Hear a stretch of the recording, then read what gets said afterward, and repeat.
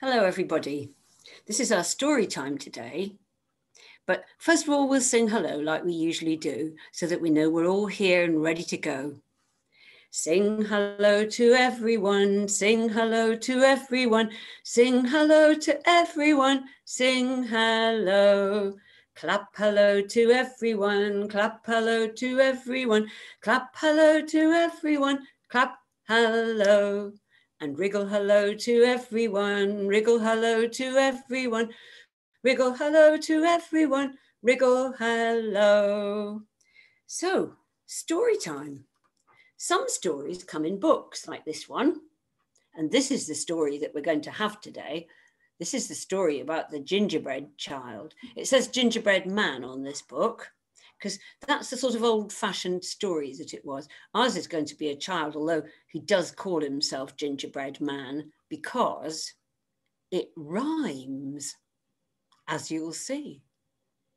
So this is the book, and you can use a book to read a story, or you can make up a story inside your head about something completely different, or you can tell a story which somebody once wrote down in a book, and then later on, you tell it to other people without using their book.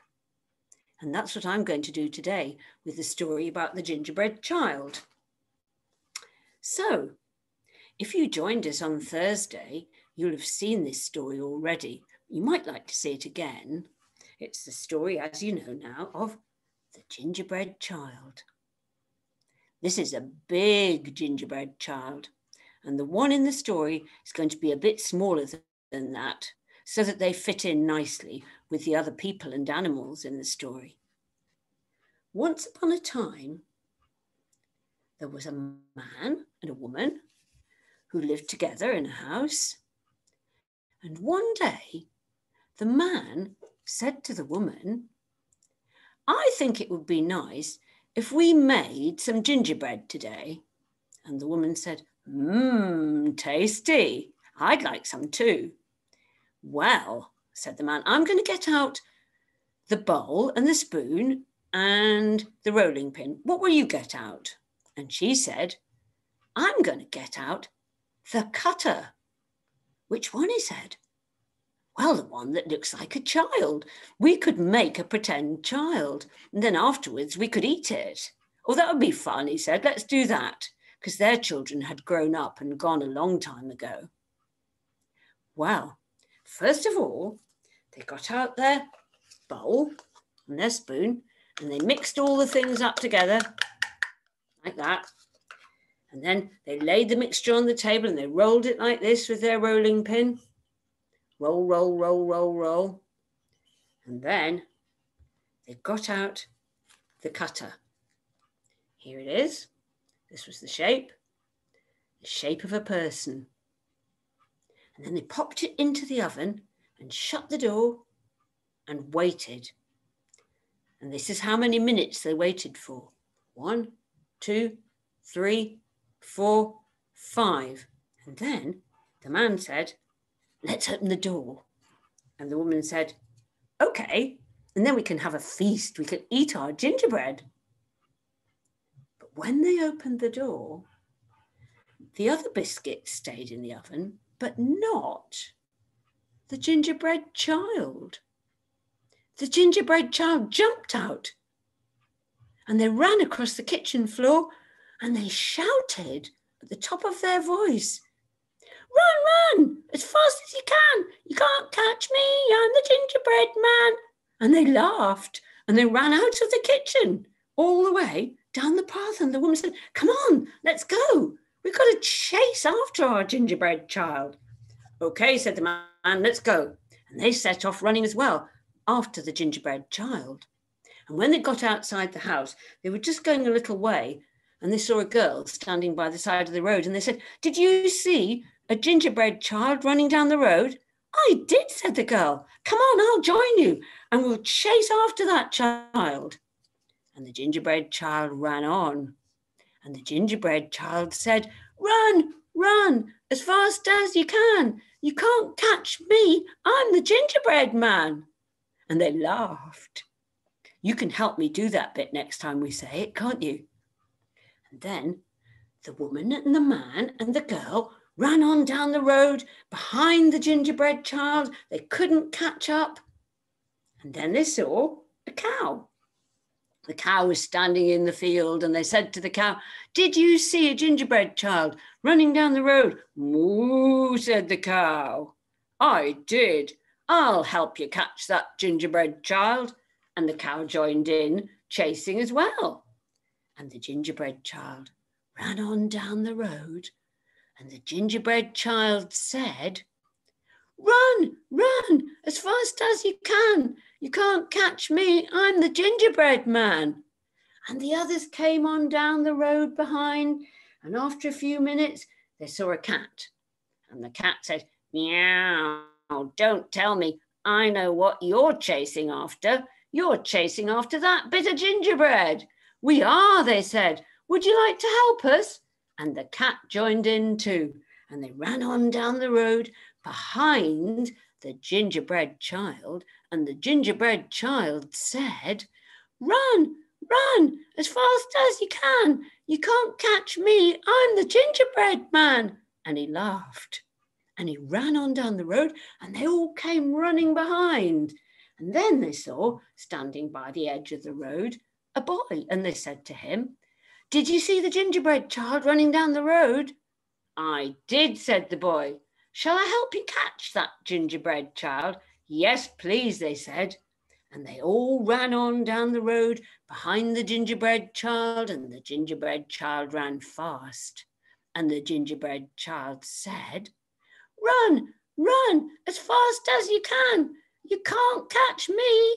I'm the gingerbread man." And he laughed, and he ran on down the road. And then they saw a dog, and the dog said, "Ruff, ruff. Are you trying to catch that gingerbread child?" "Oh, we are," they said. "Would you like to help us?" "I would," said the dog, and the dog joined in, and they all ran on down the road after the gingerbread boy. And the gingerbread boy said, "Run, run, as fast as you can. You can't catch me. I'm the gingerbread man." And he laughed. Then the gingerbread boy came to a river. And the gingerbread boy looked at the river, and he thought to himself, "I'd better not dip my foot into that river, because if I do, what will happen?" Well, the gingerbread child was made of biscuit, and the gingerbread child would just go into a pulpy, mushy, disintegrated biscuit. But then, who came along? It was the fox. And the fox stood at the edge of the river and said to the gingerbread child, "I'll give you a lift across the river if you like." And the gingerbread child said, "Oh, thanks, that would be great. I'm running away from lots of people and I need to get across the river." "Oh, yes," said the fox, "of course, and you don't want your feet to get wet and your body to disappear in a slippery, sloppery mess." "No," said the gingerbread child. "Well, I tell you what," says the fox, "jump up onto my tail." So the gingerbread child jumped onto the fox's tail, and the fox jumped into the river, and away they went, with the fox swimming and the child holding on. But the river got deeper, and the fox said, "Jump onto my back, little gingerbread child, and then your feet won't be in the water." And so the gingerbread child did that. But then the water got deeper still. They were nearly at the other side, but the fox said, "Be careful, jump onto my head, and that way you won't get wet feet." So the fox went on swimming. The child sat on the head. The people watched from the other bank because they'd all arrived there now, all breathless and panting. And the little gingerbread child didn't realize that the fox was very clever. And when the gingerbread child slid down onto the fox's nose, the fox jumped up and the child went in the air and then down, down, down into the fox's mouth and into the fox's tummy. And that was the end of that particular gingerbread child inside the fox's tummy. Well, you can imagine, I'm sure, that all of the people were standing watching and they all had different things to say. And the man was laughing and said, well, that fox is going to have a full tummy. And the woman was laughing too. And she said, yes, I suppose the fox must have been hungry. And then the cat said, meow, I'm hungry too. And then the boy said, me too. And then the cow said, I'd like some gingerbread. And then the girl said, why don't we go back home, go to your house, and we could make some more, and this time we could eat it. Good idea, said the woman, let's go.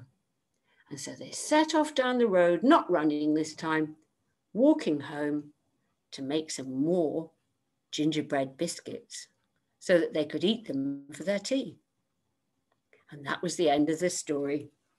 Well, I wonder if you've ever made any gingerbread. You might have done, and you can make it into all kinds of different shapes.